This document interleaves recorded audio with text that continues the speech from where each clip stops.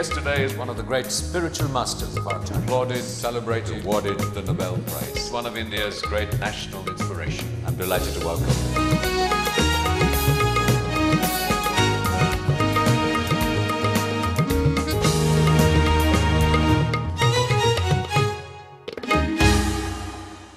Hello and welcome to my series of conversations with men and women whose ideas, vision and philosophy help define our contemporary world.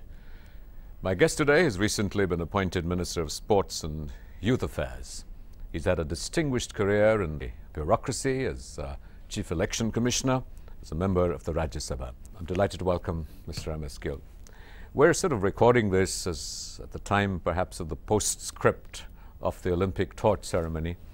You sort of have raised the issue of how it might have been preferable if sports persons were running rather than other people, and I think that has already become a point of discussion and debate. I was watching you on television, and here you were at the end of the torch relay.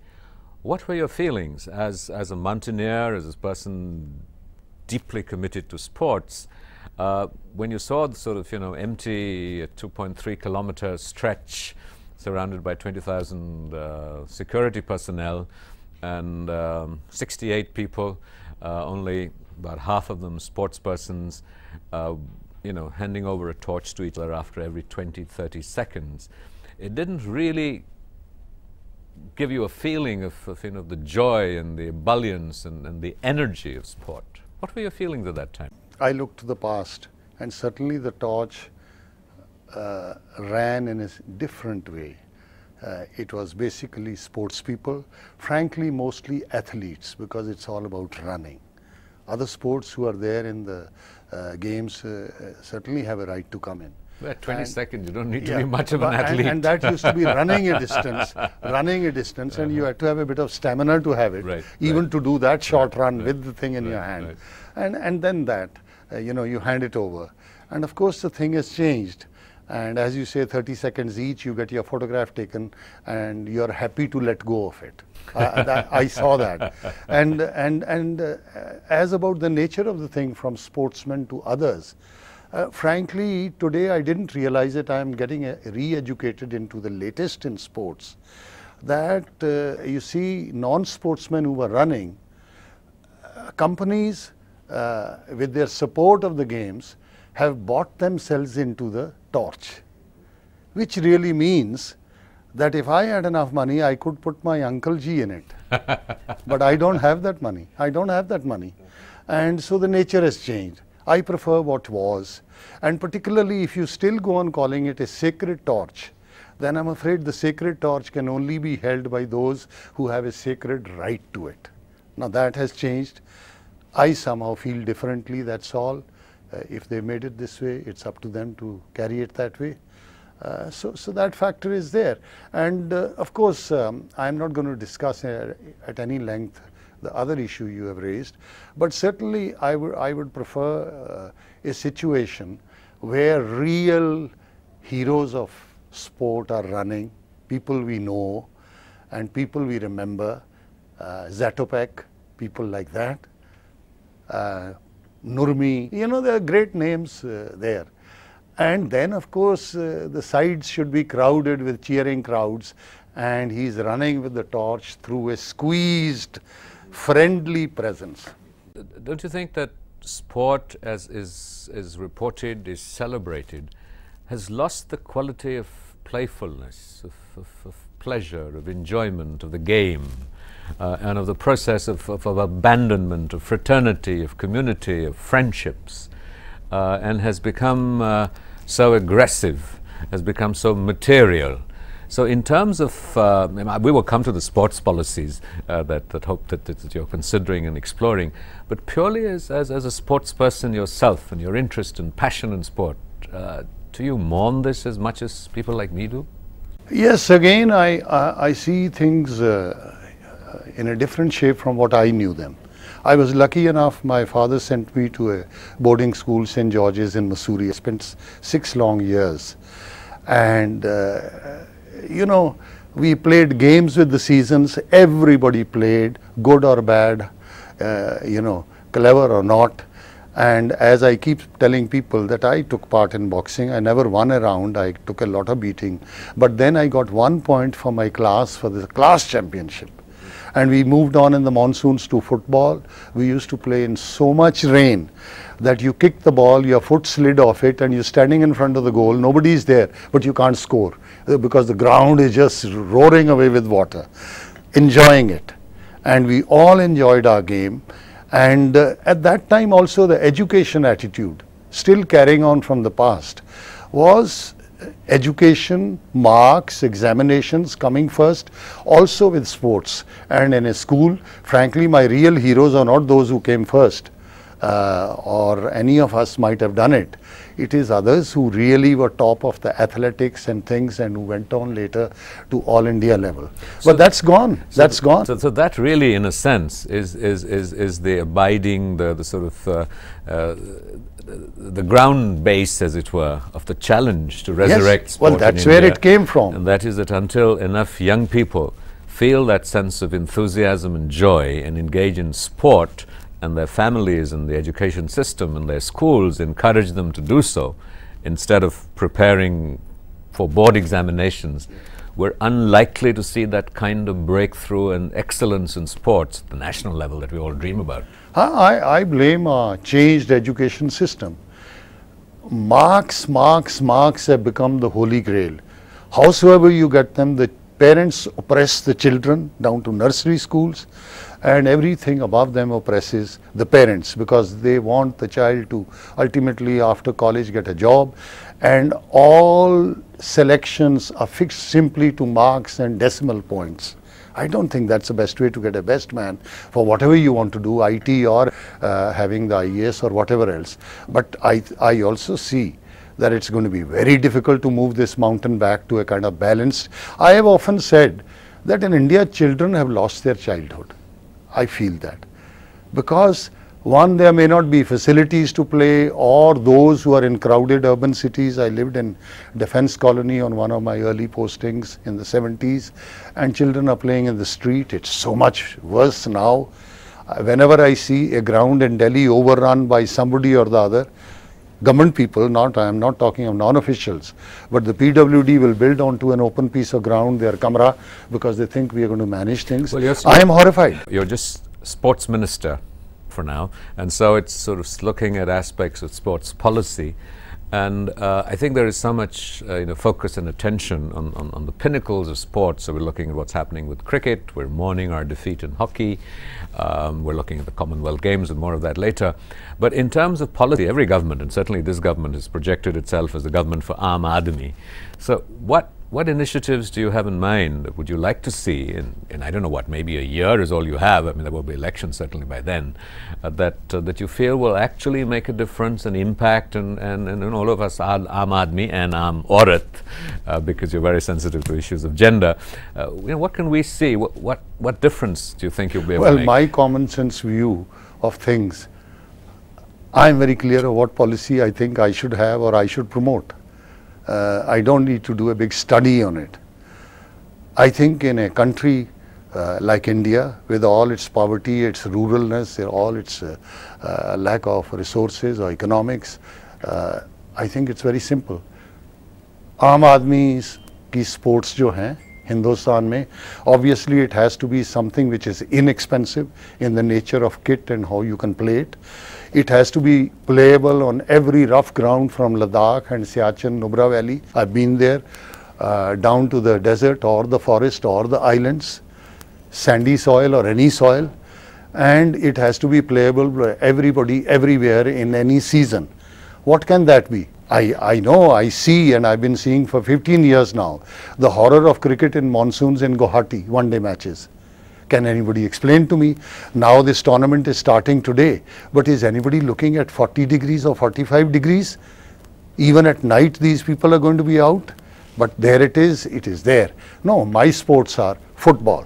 That fits my 3 criteria. You need a ball, we used to pump it up and fix the punctures, now you don't even have to fix the puncture. Football, you put 2 bricks here, 2 bricks here, and you have your goals. You don't hit the top bar in a village. We never had it, and nobody wants it. But what does policy have to do with enabling people to play football with 2 bricks? And yeah, so I don't need, I'm not in a hurry about to write up a learned paper. We'll come to that.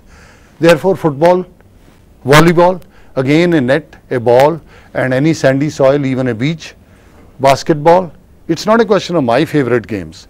Basketball, a little bit of cemented place with 2 hoops and a ball you can play forever and no cost to the government. Running. But what value do you think that in terms of a minister and involving government policy, resources and administering it, that you will be able to make in these areas that you've just talked about? Well, I would try to push them. Concretely will you do? In what ways? I would try to push them. In what ways? I would try to encourage them. Even hockey, you know, everybody wants to talk hockey and about Gills of India. But there are other ways. Now, 2 days ago, I read in one of the papers in Delhi, nice picture of 5-7 girls with hockey sticks, and somewhere in eastern India, Ghazipur was the town, I didn't even know whether it's Bihar or UP, and somebody is running a private academy for 30 years, training girls, training even young boys. I just found the address, found the telephone, I talked to him. It made him feel good, obviously. It made me feel good to talk to him. And he casually said, well, I'll tell you what it is, I'll send my brother to meet you. I said, send him, I'll talk to him. And he said, otherwise, you know, we could do with a coach, nobody sent us. Well, the coach is gone today. They must be happy, I'm happy. In other words, whatever I can push, as you say, in the 1 year or less than 1 year I might have, I'll push. You're watching a conversation with the Minister of Sports and Youth Affairs, Mr. M.S. Gill. We'll be right back, cover a short break, don't go away.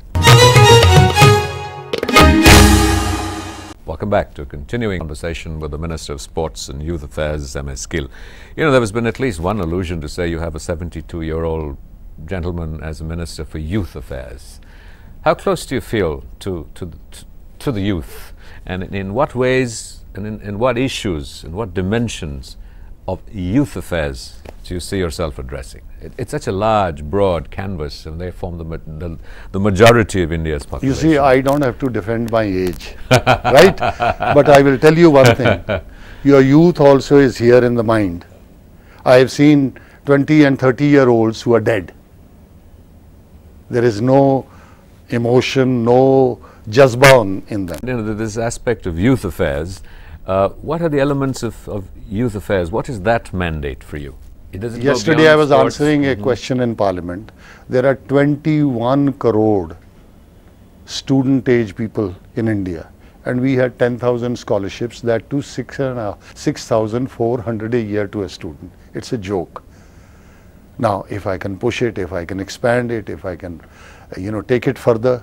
After all, India remains rural. Sometimes I think long after we are gone, 50 years hence also, it will be predominantly rural. So 6 lakh villages, how can I get to them? I was born in a village. I've lived most of my life here. I've enjoyed the good things of urban India, but emotionally I remain back there. I want to try and push it. So certainly on the youth affairs side, there are schemes, there are things, and if in any way I can push them, expand it, take, for example, the Duke of Edinburgh. I remember reading long ago in England, there is a scheme called the Duke of Edinburgh's Playing Fields of England. Mind you, they have enough of them already, but obviously they were making more. Now every village needs something. Can I try and push it closer to the villages? That's all. You know, what's in the news with sports is very much the defeat in hockey, and you mentioned Gills. And I think there is a great deal of concern that many sports bodies are run and managed by politicians, by people who don't entirely have a hands-on feel of that particular sport or that particular game. It's politicized, there's a great deal of emphasis on money, on lucre, and that if sports people were actually managing their own institutions and organizations, things might be somewhat better. 2 questions. Is that a principle that you in general endorse? And if so, what might be done to achieve that? You see, the general idea you are trying to project, of course, most people would support and want. Though, mind you, it is not logical that somebody who's been in the India team in this or that game automatically becomes the best administrator of that sport. I could give examples, you would know them, but I leave it at that. But certainly, you know, you want more of them rather than more of the others. That's what you're trying to say. But it also has to be remembered, like our imperfect democracy with which I have had so much to do in the last number of years, the fact still remains that the person the people of India elect is the member of parliament or member of the assembly. He represents them, and 800 of them do represent India as such. The same principle applies in the International Olympic Committee, and therefore the state committees and the state federations, which I know about, and therefore they also have a kind of democratic structure, elections, so on and so forth. I know of the imperfections, as there are on my side of you know, electoral democracy. Therefore it's a complex matter. One, the idea, as I used to say in other context, that anything that needs to be done for India, if government could do it, it would be perfect. And government in Delhi would be even more perfect than a government in a state. I don't buy that. Therefore, we have to see how there could be a democratic body, as is the necessity of the Olympic Charter, and also more responsive and more acceptable to sportsmen particularly, and to everyone. So how might that be achieved, do you think? It's a complex thing. First of all, I do believe, now that I've come in here, I will talk to everybody, because I do believe in dialogue, discussion, and then trying to decide what I can do. It is not just a hukam. Sometimes it can't even be given. You may like to give it, but you can't. And of course, you should not, in my eyes. So I will see talking to, because I know most of them. I enjoy talking to them. And they are as imperfect, let us say, as I am, so what is the big problem? So we will talk, we will think, and see where I can carry something forward, where it needs to be. Let's see. There was a statement from you that said, you know, that now that we're doing the Commonwealth Games, you're committed to making a success of it. Was there a significance to the now that we are doing the Commonwealth Games? What value do you see to Commonwealth Games? You know, there is a widely held debate on the value of the Commonwealth Games, whether that infrastructure could, you know, that money could have been used better for Aam Aadmi, for rural sports, and whether the focus on a event is misplaced. There's possibility we'll bid for the Olympic Games with the participation and support of the government. Would you support something like that? My answer is very simple, and I've said it in another context in the Election Commission. Where I come from, God is screwed our head on in such a way that we can only look this way, we can't look that way. All the issues you're raising are issues of a past. The Commonwealth Games were accepted by the last government in 2003, I understand. This government has re-endorsed and accepted and gone 4 years into doing whatever is thought to be necessary. Therefore, I said what I'm saying, that my job as a minister now, today, is to see that we complete all the preparations in good time. We train our athletes quickly and well so that they can win a medal or two, and we have a good show in Delhi, and people go back happy that India, as usual, has delivered on a very high standard of hospitality and technical perfection. This is the job today. All those I could discuss. I might have very clear and strong views on anything, but this is not the day. But there is implicit in the moment the future, and would you then bid or support an effort or an initiative by India to bid for the Olympic Games? It's premature to think of it, but I do look everywhere. For example, I'll give you a parallel. I'm not going to answer for India, should we not bid, because I'm not bidding today or refusing to bid, and it's not my authority to think of that. But the question again you're raising, I am aware, sitting in London 6-8 months ago or a year ago, I have read lots. I saw how London won it. Tony Blair ran round and round, and he managed to beat Chirac. And they celebrated their happiness because they always want to beat the French. Okay?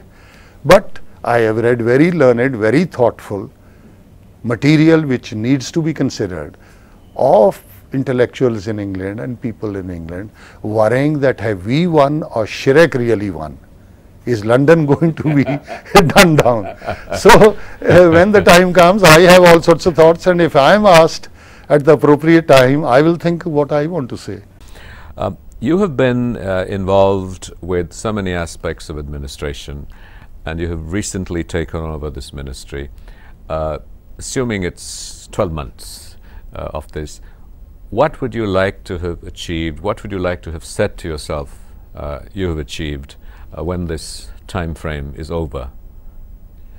I mean, have you sort of had time to draw up an agenda, a goal, or merely, it's not merely, I think a process is as important as a destination, but what has been your focus? What have you been thinking about? Apart from the generalities, of course. Some obvious things which come to me, I've been talking a bit.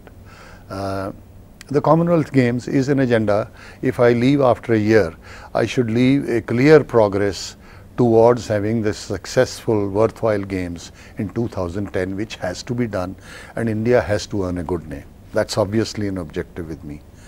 The second is, in this period, what can I do to push the games of the Aam Aadmi?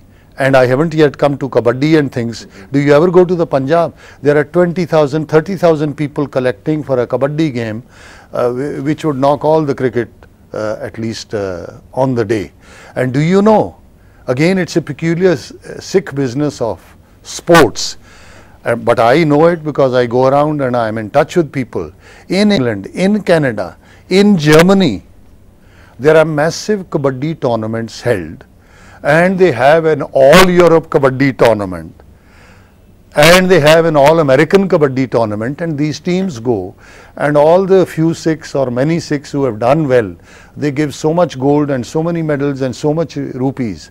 I mean, it's even been promoted. Canada. So I want to look to promoting the Aam Aadmi games, one or even in the regular games, what I just spelt out to you. The other is even the Desi games, क्योंकि ये देसी देश है, मैं तो इतना ही जानता हूँ. So these are some of the thoughts. Then second, can I do something worthwhile for athletes who remain in poverty when everybody's forgotten them? As I say, even the army medals, forget these medals. You have your picture taken with the president and the prime minister, but you go home with a piece of bronze and goodbye. Goodbye. Military medals, I know, I'm an army family. It gets them nothing. Well, I want these people to have a respectable old age if they haven't been able to get money in their early years one way or the other. Things like this. The girls, I will push them. P.T. Usha and Shini Ibrahim, and I like to see girls up there. You know, you've mentioned that how you're going to talk to Mr. Pawar and maybe get, I don't know what, 20 crores, 200 crores out of him that you can use for other games and sports. What is a resource, or the access to resources, a problem or a difficulty for you in the government? No, it's not that. I mean, there is a certain amount of money, but it's about 700-800 crores. Certainly, I said in my parliamentary answer yesterday, and I'm lucky the Prime Minister sits in the Rajya Sabha the day I answer Thursday, and Wednesday in the Lok Sabha the day I answer there. So I'm afraid he has to, or he does listen, and so it's worthwhile. And certainly in 8 lakh crores of budget, why should we have 800 crores? It's a simple answer, a question. A billion people. So I could do with more money. I am also aware that perhaps in the past ministry has not spent the full money. Maybe there's a lot of delay and bureaucracy and we want a lot of paperwork. I've never done paperwork. I managed to skate through life without doing anything. चलता है, so करूँगा जो कर सकता हूँ. You know, there are so many issues associated with sport. And some of them you alluded to is sponsorship, is commercial sponsorship, the sponsorship of organization and companies and products that are not very good for health. And we're not just talking about tobacco, it can be soft drinks and a whole range of other issues around it. Do you think that you will be able to address some of those? Are those passionate concerns? Because in a sense they also undermine the very aspect and the aspirations of sport. Yeah, you see, certainly the sponsorship has to be carefully thought out. You are alluding to liquor and cigarettes and all. And soft drinks and all those kind of things. So that is a question thinking people have to worry about. and a society, because India as a society, as a collective group, I see the health minister struggling in parliament on some of the things he wants to block, and sometimes he succeeds, sometimes not so much perhaps, but I think our society as a whole, because neither government nor a minister can just do it. That's not democracy. The totality of our people also must become aware and help in all this, and I see that. I see what you're saying, and that of course is related to sports, and sports must be very careful what it is attaching itself to. So are we likely to see a lead from you in your ministry on an issue such as this? I don't know what lead at the moment I can think of, but I'm telling you my attitude, isn't it? For example, I see now, which I was reminded of, I wasn't aware because, you know, I've not been linked with them in day to day for a long time. But now the Olympic Games have sponsors from industry worldwide. But then my simple thought is, as I said earlier, that they can have all the placards around the stadium like in cricket. Why should they want their general manager here or there, fit or unfit, to hold the Olympic torch? Leave that to the sports people, leave it to PT Usha, Milkha Singh, Shini, Ibrahim. And I wanted, incidentally, in this run, which I want to say here, I wanted at least 20 boys and girls, 10 and 10, of age to 15 to 17, who are, you know, already coming up as good athletes or whatever game. And if they've touched the torch at 15 age, the real torch of the real Olympics, they will beat the hell out of Milkha Singh's record 10 years later. Next time I hope I see it. So what aspiration now? You've been Chief Election Commissioner, parliamentarian, minister. What, engineer? You trained with Tenzin Norgay, who climbed Everest. No, no, he didn't, but Tenzin Norgay did. So he climbed Everest. And you've had so many sort of peaks, in a sense, in your life. Any other mountains, not literal, but figurative, to climb? No, none really. I have no particular focus of a next goal to achieve. All I want to do is that whatever is left to me of an active life, to go on being able to do and to try and do something worthwhile, something which some people somewhere might say, okay, all right, if he was there in this or that place, well, he contributed something. That's about all. And a part of that youthful spirit, you talked about how youth is a state of mind. What has enabled you to maintain youth as a state of mind? I don't know, it's just my, you see, I'll tell you, you're old when passion is dead. I've seen 30 or 35 or 40-year-old officers or ministers, or I see plenty even today, who have, you know, when you go to the ECG fellows, all of us go sometime, I go, and frankly, their emotional graph is just flat. In my eyes, they are dead. Yes, they are walking around, they are looking very fit, they are doing this or that job, but कुछ नहीं हो रहा, because उनको गुस्सा ही नहीं आता हुआ है. तो आपको किससे You should have some passion. तो आपको सबसे ज़्यादा मेरे को हर चीज़ पे आता है. All sorts of things. When I see something, I am involved and I try to push for whatever I can. Now I left the commission in 2001. At the moment I had nothing to do, no job, no work. Yes, I read a lot and write occasionally when I feel like.